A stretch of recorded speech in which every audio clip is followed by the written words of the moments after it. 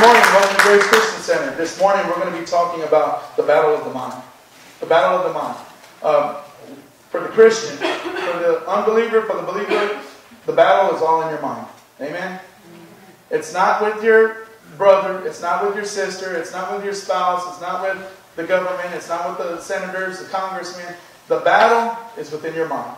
Amen. Sometimes we can be our worst enemy. Amen? We really can. We can be our worst enemy.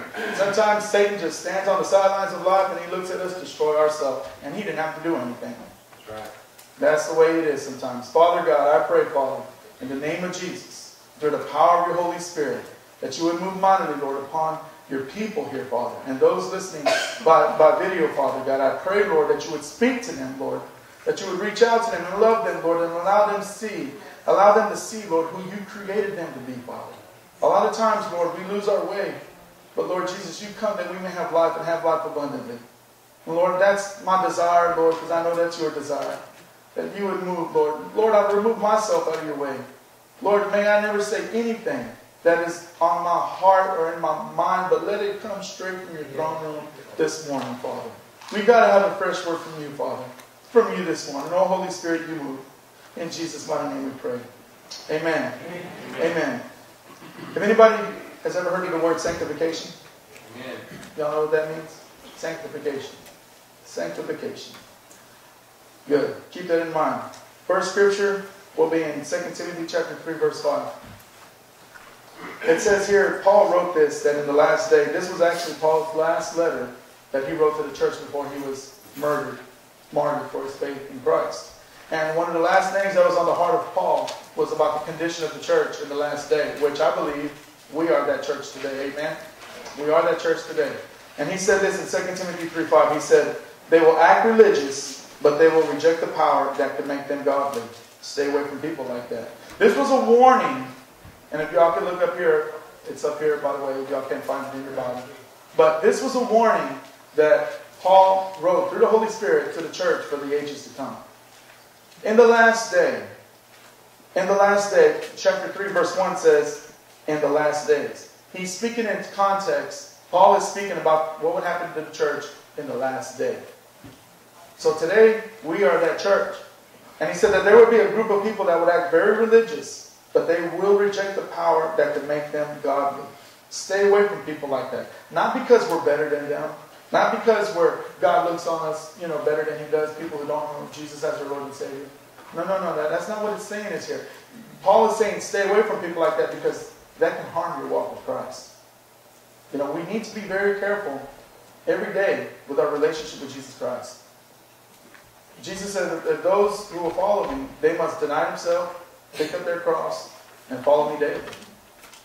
Just like Simon had to carry that cross with Jesus when Jesus was on the road to Golgotha, to Calvary.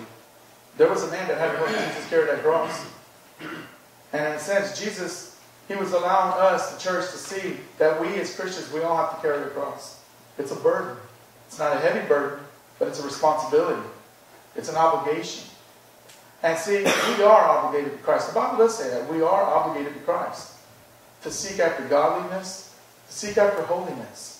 And a lot of denominations out there, a lot of churches, a lot of preachers who have their own hidden agendas. They'll preach a gospel that says something like this, you can accept Jesus as your Lord and Savior, confess Him, accept Him, and then you can continue to live the way you want. Well, the Lord does forgive, and the Lord does heal all things. He makes everything brand new. Yes, He does. And He loves us with a passion that none of us will be able to understand. But the Word of God does say that if the name of Jesus will save us, that the power of the Holy Spirit will transform us. Those who are in Christ are a new creation. What you did before the cross will not continue after you've gone with the cross. There's got to be a transformation. Peter, before he knew Jesus as the Savior of the world, resurrected from the dead, he denied Christ 3 times. He was a coward. But when the Holy Spirit came into him in Acts chapter 2, it transformed him to go before those very same people and preach the gospel, and one day 3,000 people got saved. That's the power of the Holy Spirit in the life of a Christian. Peter was a believer, even before the cross. He was a believer. He told Jesus, "You are the Son of God." But yet he didn't have the power of the Holy Spirit in him. And that is the way it is with a lot of people. Let's go back to that scripture, 2 Timothy. It says they will act very religious, but they will deny the power that can make them godly. What is the power that can make a Christian godly? The Holy Spirit. The people will have the name of Christ, but they will not have the power of the Holy Spirit.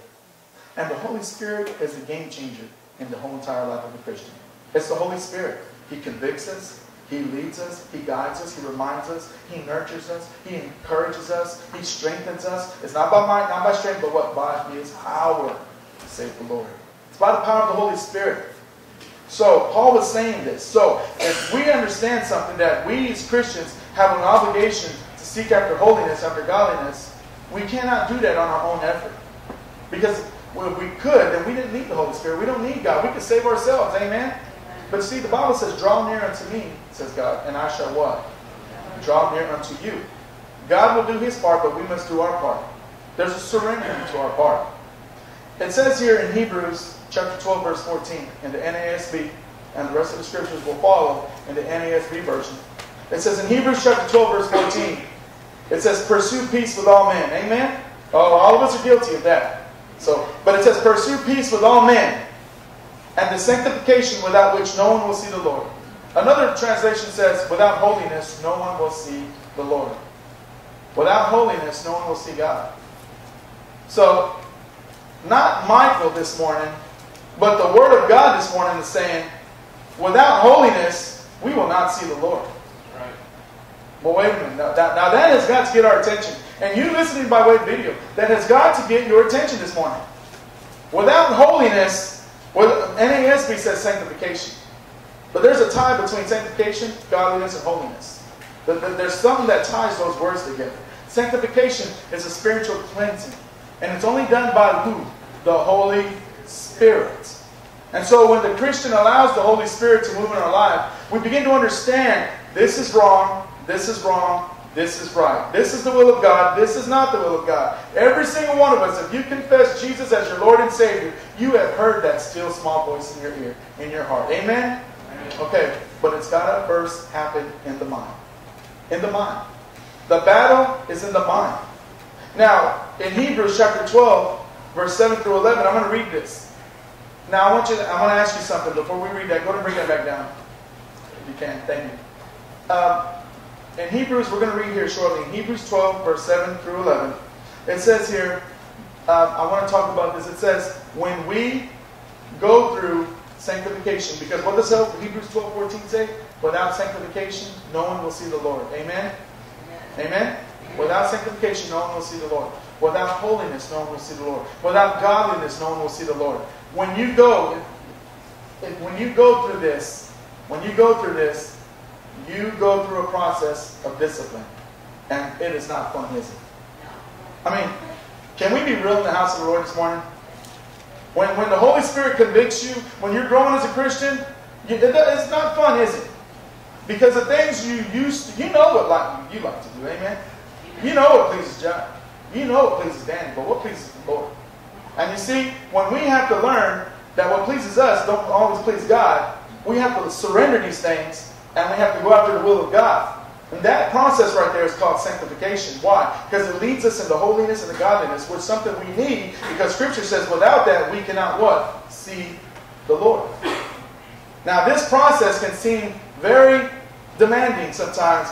God, you're always on my case. And I got to go to church Sunday morning. I got to go to church at 9. I got to pray, after my meals. And sometimes it seems routine. Sometimes it seems religious. Amen?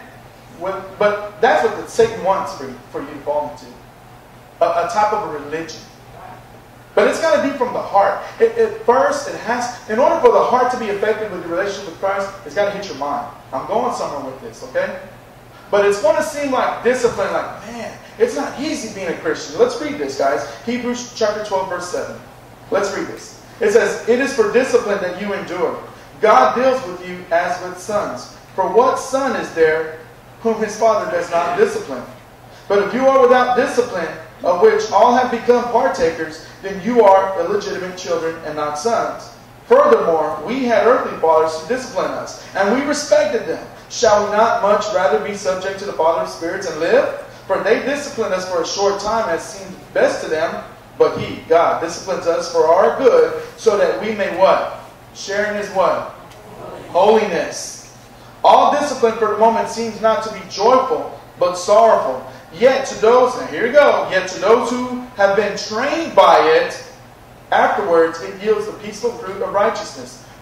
You have to be trained into the ways of God. And yes, God teaches you, but you have to put it into practice. Put it into practice. Going to church is practice. Praying is a practice. It's a practice, but it's got to affect the mind so that it can really move the heart, and it can be heartfelt. Now, I want you to also understand something. We do not worship as a Christian. You do not ever worship God by feeling. Because if you do, you're going to be up and down all the time. You worship God by what you know. Absolutely 100%, you do not worship God by what you feel. You wake up one morning, praise the Lord! And the next morning you wake up, oh, you know what? Get off of that cycle of life. We do not praise the Lord by what we feel. It is by what we know. I feel like junk this morning. The doctor diagnosed me with this, but His love endures forever. Amen. God is good all the time, and all the time God is good. And I will praise the name of the Lord. We worship God by what we know. God, I see the enemy surrounding me, but I know, Father, you are for me. And greater is He that is in me than he who is in the world. Amen. Amen. Either you're going to believe that or not. We worship God by what we know. The Word says one thing. The world may say something, and the devil may show you something, but God says something else. So we have to come to a point in our mind, what are we going to believe? We have to be trained and practice holiness and godliness. There is something that, all right, think about this right now. Think about this. There is something that you're struggling with right now. And you know it's wrong. And for some of us, that may be a variety of different things. But you take that one thing, and when the devil comes at you to tempt you again, whether you fall back into it, it's putting you to the challenge. Put it down. Stop it. And every time it comes back to you, you cast it down in the name of Jesus. And you depend on the Holy Spirit. Whatever it may be. And you cast it down, and you begin to practice this righteousness, this holiness. And guess what happens? You begin to see a supernatural change happening in your life. You begin to see that. For some of us, we have to go there. For some, it's just an instant. I woke up on a Sunday morning drunk, and I said, you know what? I've had it. 10 years I've been trying hard liquor. Couldn't stop. And I came to a point in my mind says, I'm done. I don't know how to stop, but I want to. And the Lord said, that's all I needed from you, son. I didn't call you to try. I called you to trust. That's exactly what I heard 9 years ago. I called you to trust, not trying me. Trust in my word. And so I trusted in Him. And here I am 9 years later. Haven't had a sip of it. Haven't been tempted by it because I know what the devil tastes like. And I don't want it. And you got to make up your mind what you're going to do. You make up your mind what kind of car you're going to drive, who you're going to marry, what kind of cereal you're going to eat, what kind of TV shows you're going to watch, what kind of vacations you're going to take. You got to make up your mind you're going to serve the Lord. It's plain and simple. Right. Jesus said you're either hot or cold, but because you're lukewarm, I'll spit you out of my mouth. Book of Revelation, chapter 3. Wow, Christ said that? Yes, He did. Christ said you're either hot or cold for me. Moses drew a line in the sand and said, who's for the Lord? Get on this side. Whoever's not, get over there. You're going to die. They died that day. The Bible is a word of grace and mercy. He loves you so much. He loves you. But if a people reject the grace and mercy of God, there is nothing left but wrath and judgment.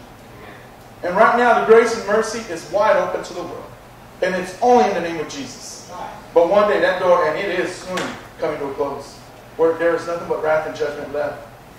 We have to take advantage of what God has freely given us through the blood of Jesus Christ. Now, let's go on. Let's move to 1 Peter chapter 1.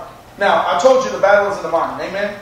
The battle is in the mind. I'm going to give you 3 scriptures that give solid, concrete proof, evidence, without a shadow of doubt, that the battle is in your mind. And that the war is waged in our mind. Here we go. 1 Peter chapter 1, verse 13.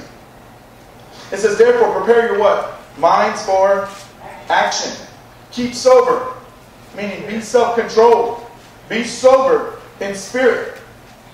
Fix your hope completely on the grace to be brought to you at the revelation of Christ, at the return of Jesus Christ. Amen? As obedient children, do not be conformed to the former lusts which were yours in ignorance. Meaning, before you knew Jesus at the cross, you were living in ignorance.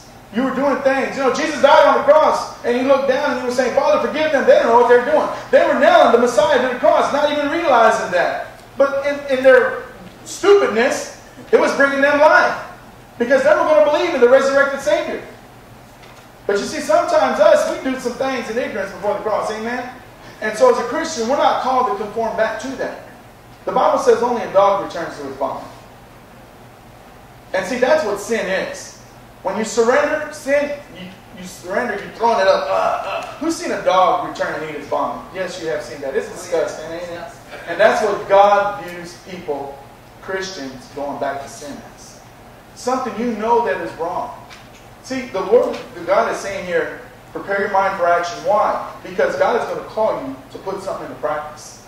It is practice. You've got to put holiness and godliness, which is sanctification, through the Holy Spirit into practice. You cannot do this on your own. You do your part. The Holy Spirit, He kicks in and He'll do His part. Draw near unto me and I shall draw near unto you. Amen? You have not because you ask not. Ask and you shall receive. Amen.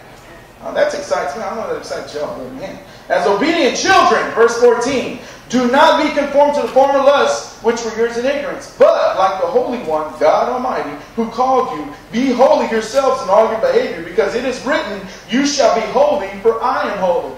Wow, you shall be holy. God, this is a declaration that God gives. You shall be holy. Now, you might be holy, or you better be holy. You shall be holy. Just like when God said, let there be light, there was light. You know, nothing could stop God from doing what God was going to do. And the Lord looks at you, Christian, and you listen by video, Christian. The Lord looks at you and He says, let there be light. Let there be holiness. Let there be godliness. Let there be life. The devil comes to kill, steal, and destroy, but Jesus comes that you may have life and have life abundantly. If anybody is going through depression, frustration, confusion, anger, that's your fault. Don't blame it on God. Don't blame it on the devil. That's your fault. Because God has given you every promise and blessing that you can walk in today. Only through Jesus. You can have life today. You got to make up your mind what you're going to do. Let's go to the next scripture. Romans chapter 12, verse 2. This is a little stake driven into heart here. This is one of my favorite scriptures that I've lived by. Romans 12, 2. It says, and do not be conformed to this world. Do not look like the world. Do not have an image of the world. But what? Be transformed by the what? Renewing of your mind. So that you may what? Prove what the will of God is. That which is good and acceptable and perfect. As a Christian, what are we called to do? Prove the will of God. You know what makes me so sick? When I go on the road, I see a bumper sticker that says, I'm not perfect, just forgiven. You know what that really says? I'm forgiven and I can do what I want to do. I'm going to sin sometimes, but God will forgive me. When the Bible says in 1 Peter, be holy, for I am holy. We are to seek after holiness. We are to seek after godliness. And it's through the Holy Spirit. He leads us into that. Just like the Holy Spirit led Jesus into the wilderness to be tempted by Satan. See, Satan will tempt you, but God will test you. And just like the Holy Spirit led the Lord Jesus into the wilderness to be tempted by Satan, the Holy Spirit is going to lead you into that wilderness too. And He's not going to leave you. He's not going to forsake you. Jesus said it. I will not leave you as orphans. I will send the Holy Spirit. He will be with you, what, Christian? To the very end of the world. To the very end of your life. You're not alone. You don't have to sit in your house and cry because your husband left you or your wife left you or because you've got cancer-ridden body or because your kids are just going straight to hell in a handbasket. You don't have to cry. You have a Savior who sees everything, who knows everything, who knows every hair on your little big head, whatever you got. He knows. He knows. Why doubt? Why choose to live in frustration? Why? That blows my mind away. Why? We have a God. Look at the world. Look how everything is in order. The sun knows when to come up and go down. The moon knows how long to shine. The tide knows how far to come. I mean, and God put all that in motion. Every star, all the galaxies. I mean, God put that in motion. And He can't handle our little, measly little situations. Oh, Jesus said, don't worry about these things. The birds don't care about where they get their food from. They wake up in the morning and they're singing and they're chirping and they're happy. And they just go out and there it is. Thank you, father the birds. And aren't you more important than a bird? Yes, you are. We have got to choose, make up our mind, if we're going to live in victory, and that victory is only in the name of Jesus through the power of the Holy Spirit, or we're going to live in defeat. We got to choose. We got to choose. It says, do not be conformed to this world, but be transformed by the renewing of your mind. You have a choice. You can either look like the world, and the Bible says, by the way, that the world is passing away. 1 Peter. The world and the desires of the world are passing away. Or, you can be transformed by the renewing of your mind, so that you can be a prover of the Word of God, you can be a doer of the Word of God, and you can show what is good and acceptable and perfect. And you can yield a peaceful fruit of righteousness. Hebrews chapter 12, don't go there, but Hebrews chapter 12, verse 11, it says at the end of that scripture, it says, so that you will yield the peaceful fruit of righteousness. When you do this process of holiness, of godliness, of sanctification, the benefit is of peaceful fruit of righteousness. You have peace in your life. People will see the patience and the kindness and the generosity that God has put in your life. You're not running around with your head cut off, with a chicken like your head cut off, and everyone's running around. And it's kind of like people trying to rearrange the chairs on the Titanic as it was going down. It was just chaos and nonsense. But you know what's going to happen, and you fear nothing, for you know who the Lord your God is. Another scripture that talks about the mind is Romans chapter 8, verse 5 through 14. It says this.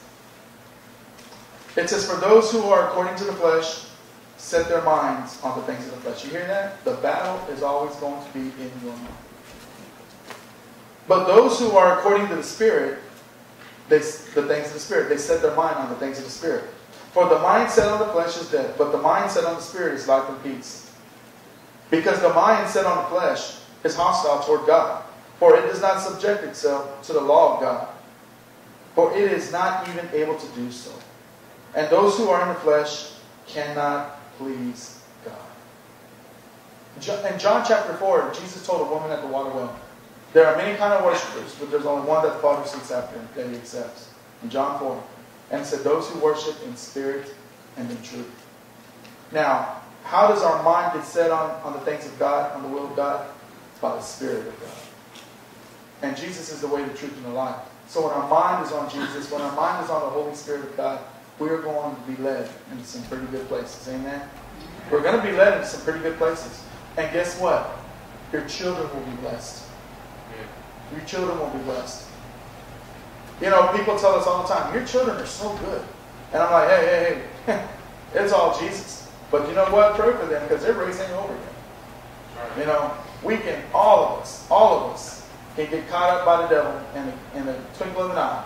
All the devil needs is a little foothold, a little pinky toe. And he can do wonders in your life. Don't ever take credit, guys. So don't ever put yourself on a pedestal. Be humble about what the Lord is doing in your life. Persevere. You're not finished until you hear that final bell, until you hear that trumpet call of God. You got to persevere. Look around what God has entrusted you with.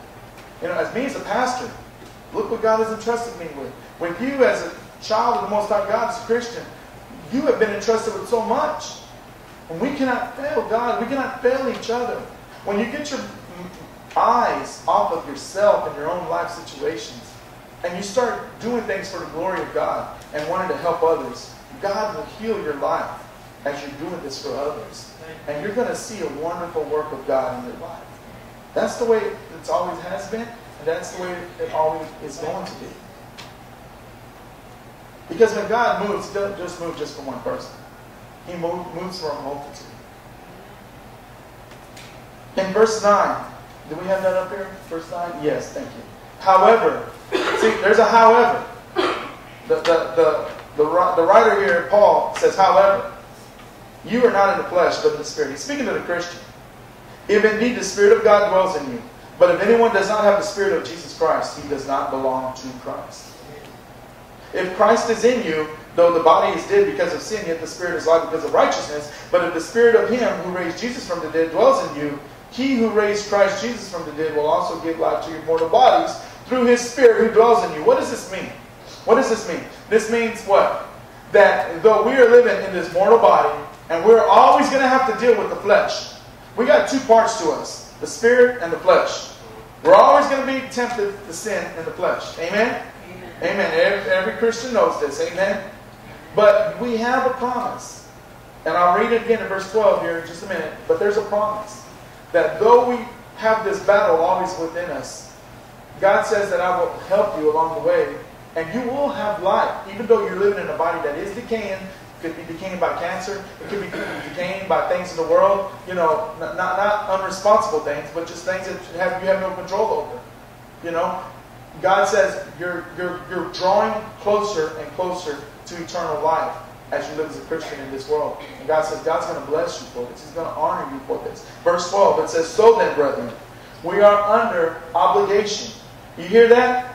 Brethren. This is a Christian talking to the church. He refers to the people, the reader, as brothers, as sisters. He says, we are under obligation. Christian, we just missed that. We have a responsibility to Christ. We are under obligation, not to the flesh, to live the way we want to live, to do what we want to do. No. But we are under obligation to live according, not to the flesh. For if you are living according to the flesh, you must what? Die. Not just a physical death one day, but a spiritual death. And see, this is the big picture that the Christian needs to get. Get your mind off of the physical death. There is a second death, and it's a spiritual death, and it's those who are eternally separated from God. And God does not want that for nobody. God created hell and the lake of fire for no human being, but for Satan and his fallen angels. People go to hell because they choose to reject the relationship with Jesus Christ. And God will honor their decision. If people didn't want to live on this earth in a relationship with God, and they died, what other choice would God have to give them? God's going to honor their decision. God is a good God. He will always honor what you want. Always. For some, it's a life on this earth rejecting a relationship with Christ. So when you die, God will honor what you want. Isn't that a just God? It would be so unfair for God to force Jesus on somebody who lived their whole life rejecting Him. That would be so unfair for God to do that. But He is a fair God. It goes on to say, you must die. But if by the Spirit you are putting to death the deeds of the body, you will live. By the Spirit, through sanctification, which leads you into holiness and the godliness, through sanctification, you are putting to death the deeds of the body. You're going to live. You're going to live. Now that's the good news. For all who are being led by the Spirit of God, these are sons of God. Amen? Amen. Amen. So I gave you three scriptures, 1 Peter 1, Romans 12, and Romans 8, that talked about the mind. The battle is in the mind. Amen? The battle is in the mind. You got to make up your mind if you're going to serve Christ or not. You got to make up your mind. You know, you have friends that live like hell. And then you see on this side, God is wanting to open up a whole new life for you. You got to choose. When Jesus died on the cross, there were two men. One on the right, one on the left. One rejected Him, and the other one at the very last breath said, Lord, remember me when you come into your kingdom. One had life, one had death. That was very symbolic. There's a reason why the Lord did that. Because He wants us to look at the cross, the three crosses, knowing that life is in the middle, but you have to choose one or the other. You have to choose to be with that thief who rejected Christ or that thief who accepted Christ. We're all sinners. Both of them were sinners. And God knew their situation. God knew that they were up there for a reason. But He loved them. He loved them to the very end of their life. He gave them an option. One chose the wrong and one chose the right. And it happened to the thief of his mind. He made up his mind at the very end of his life. I know I'm wrong, and now I choose life. I choose you, Christ. I choose you. That is the incredible display of love that Jesus has for us all. We don't have to live in defeat anymore. We don't have to live in failure, in compromise of sin in our life. We don't have to live like that. There are such incredible opportunities that God is putting into the church for His people today. If you're a musician, it's an awesome thing to serve the Lord. I was a musician pretty much my whole life. And one thing that kept me back from the Lord was music. But the Lord opened up a whole new thing for me, and I couldn't imagine playing for the world anymore. Couldn't imagine that. Oh, the Lord is so good. The Lord is so awesome in His ways. It says in 1 John chapter 3, verse 2 through 10. It says, Beloved, now we are children of God, and it has not yet appeared as yet what we will be. Now we know that when He appears, we will be like Him, because we will see Him just as He is. And everyone who has this hope fixed on Him purifies himself, just as He is pure. The Christian purifies himself, just as God is pure. Why? Because the Word also says, Be holy, because I am holy. So we need to understand, are we going to enter, Christian, into that process of sanctification, which leads you into holiness and the godliness so that you can see the Lord? Or are we going to keep rejecting that? I believe the person that keeps rejecting sanctification, don't get upset with me, but you need to get saved. Because I believe when someone confesses Jesus as their Lord and Savior, they are forever changed. The name of Jesus will save you, but the power of the Holy Spirit will transform you. If you're still living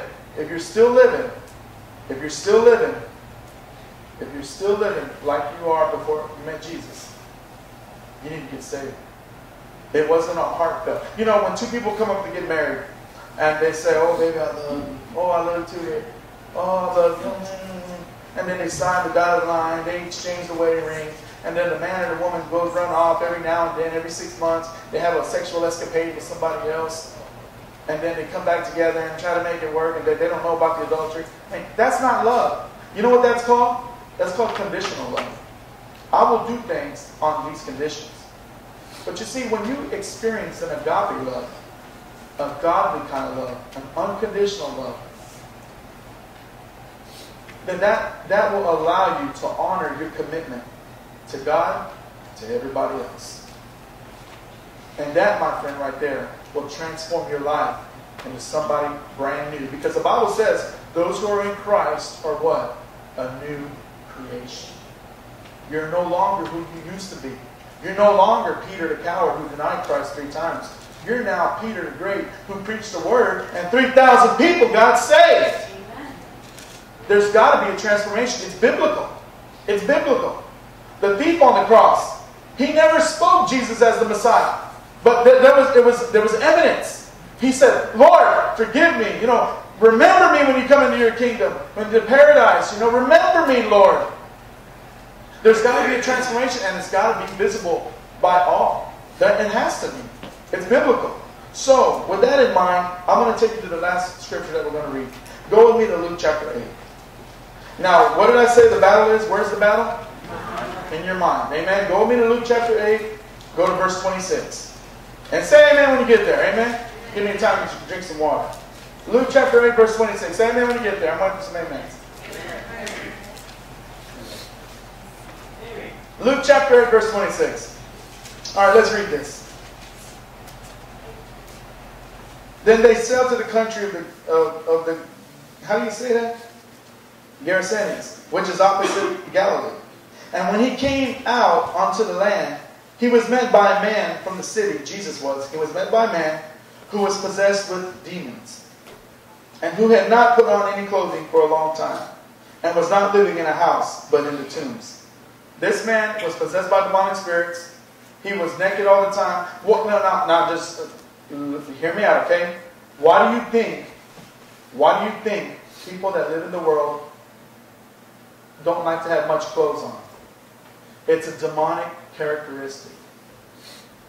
When you see people in American music and secular worldly music, when you see people and famous people in movies that they like to show skin, they like to show a lot of sensuality and everything, they don't dress modestly, because the Bible says dress modestly. Why? Because it is a demonic characteristic. When you want to strip your clothes off, when you want to show your body, it's a demonic characteristic. Now that's a whole other. And I took a class in seminary, Bible seminary called demonology. I got A in that class. So I can talk about some demons. Amen. And we can go there. But let me just say this. It says here, that this man was naked and he lived in the tombs. He lived in the graves. When you are living in sin, when you are living in such filth, you're in dead places. You know, not necessarily hanging out at the grave sites, but going to the bars, going to the clubs, you know, going to places where there is no life. It's like a tomb. When you're so far from God, when your mind is totally shut off from God, you're under the control of demonic spirits. You really are. Now, Hollywood will tell you, in order to have demonic spirits in you, you got to be foaming at the mouth, and twisting your head like that, like The Exorcist. That is so far from the truth. Demonic spirits do not want to be cast out. Therefore, they do not manifest themselves a lot of the time. And the people that even have them in them don't even realize they have demonic spirits in them. Because think about it. Demonic spirits do not want to be cast out of bodies. And when they see that a Christian finds them in there, and the Christian has the power through the Holy Spirit, in the name of Jesus, to cast these demons out, these demons are in trouble. And they don't want to be cast out. So a lot of times, the norm is that people who have demonic spirits in them don't even know it themselves. And they walk around and they do crazy things. And I've prayed with many men in prison who have, their hands have murdered people.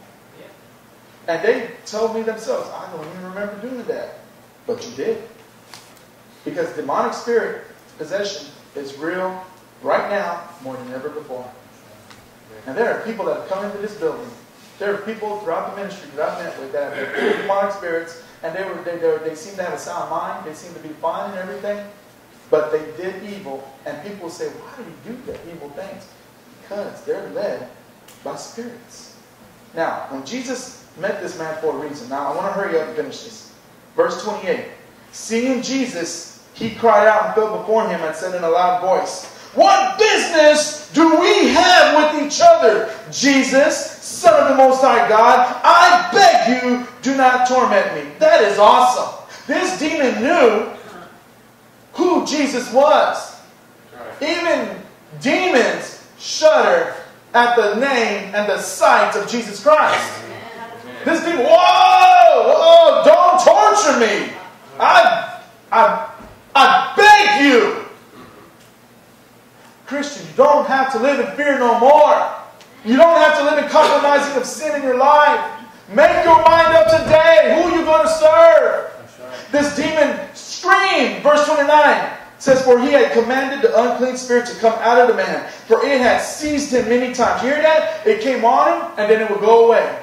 It would come on him and then it would go away. It would come on him and then it would go away. Just like the Spirit of God does to you sometimes. Amen. Has anyone ever felt the anointing of the Holy Spirit of God? And it just comes upon you and you're like, praise the Lord. And then you start doing some crazy things. Awesome things for the kingdom of God. Amen. Demonic spirits work the same way too, by the way.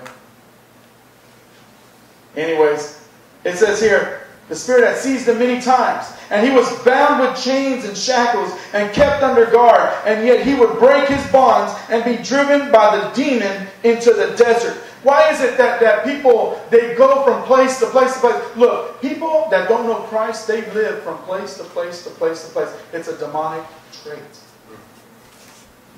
You can never settle down and grow roots like a good tree could.